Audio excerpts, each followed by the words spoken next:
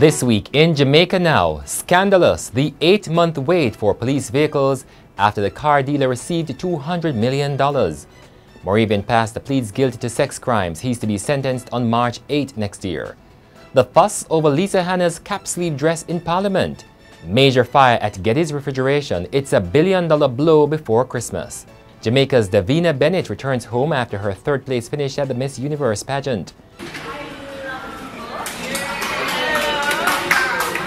And modern-day plantations. UNWTO boss seeks to clarify statement about 5-star resorts in underdeveloped communities. I'm Damian Mitchell, and this is Jamaica Now. The Prime Minister Andrew Holness is under increasing pressure to take action against representatives of the National Security Ministry in the scandal over the procurement of vehicles for the police. After 3 deadlines and 8 months waiting, O'Brien's International Car Sales and Rentals Limited has only delivered 30 of the 200 cars it was contracted to procure. In the meantime, O'Brien's is requesting waivers of GCT and special consumption tax, which were not part of the original agreement. The opposition has called it scandalous. If a contract has gone out and the terms of the contract are such, and there's any form of waiver or anything that would allow, or moratorium, which would now allow them favorable treatment with regard to persons who previously had tendered, that could not be a correct action by government. And Clement Ebanks, the managing director of O'Brien's International Car Sales, is refusing to give a timeline for the delivery of the remaining vehicles. Mr. Ebanks also said he could not be sure when the 66 vehicles now on the wharf will be delivered. Until we get the green light from customs, we cannot clear.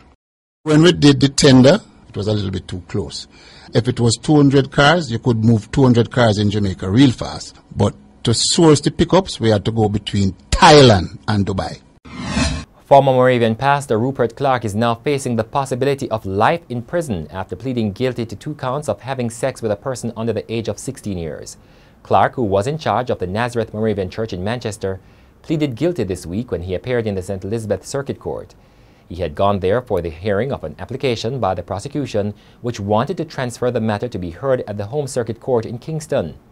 After Justice Martin Gale ruled that the matter should be transferred to Kingston, Pastor Clarke's attorney, Deborah Martin, asked for her client to re-enter his plea, and that's when the 64-year-old former clergyman admitted he was guilty. In December last year, Clarke was caught by the police having sex with a girl under 16 years. The police say he had also taken grocery for the child. Investigations revealed that Clarke had also had a sexual relationship with the girl's sister while she too was below the age of 16. The St. Anne Southeast MP Lisa Hanna set off a series of comments and criticisms on Wednesday when she turned up in Parliament in what was perceived to be a sleeveless dress. The St. Andrew West Rural MP Juliet Cuthbert Flynn, in an off-mic comment, called it attention-seeking. Hanna was wearing a black cap-sleeve dress. A cap sleeve extends only a short distance from the shoulder and tapers to nothing under the arm. Amid the sotto voce comments, at one point Hanna was overheard saying, "Raise it on a point of order." House Speaker Pernell Charles later said he has written to Hanna reminding her of the dress code as is set out in the Standing Orders or the Rules of Parliament, which do not allow sleeveless attire. The operators of Geddes Refrigeration Limited say there are no likely job losses as a result of a major fire which destroyed its Spanish Town Road plant on Thursday. For more than 3 hours, firefighters from 3 parishes battled to contain the blaze. It is reported that the fire began in the roof and quickly spread, forcing the people to evacuate and rush to save their properties. Early estimates indicate that losses amount to $1 billion. Jamaica's Davina Bennett, the second runner-up to the Miss Universe 2017, returned home this week to a heartfelt welcome at the Norman Manley Airport. Bennett, though battling the flu, was overwhelmed by the outpouring of support she had been receiving.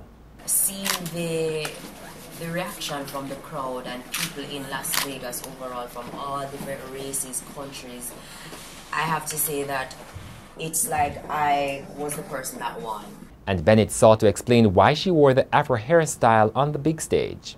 I already had the Afro before the competition, and I just decided that I wasn't going to change. And I wasn't going to change to meet the standardized beauty of how pageant girls should look. And I just decided that no matter what happens, I'm going to give it my shot, and my hair shouldn't be a barrier that should stop me from succeeding in the pageant. The Secretary General of the United Nations World Tourism Organization, Talib Rifai, is seeking to backtrack on a comment he made this week at the World Tourism Conference in Montego Bay, St. James.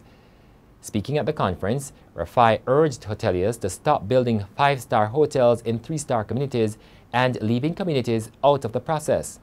Rifai also asserted that some all-inclusive resorts were modern-day plantations. But a day later, he used a press conference to seek to clarify his statement. Rifai says he was disappointed in the way his suggestions were portrayed in the media. And that's it for this edition of Jamaica Now, your weekly review of the big news stories. Send us your comments at onlinefeedback@gleanerjm.com.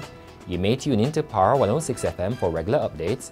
Follow us on Twitter at Jamaica Gleaner and on Facebook at Gleaner Jamaica.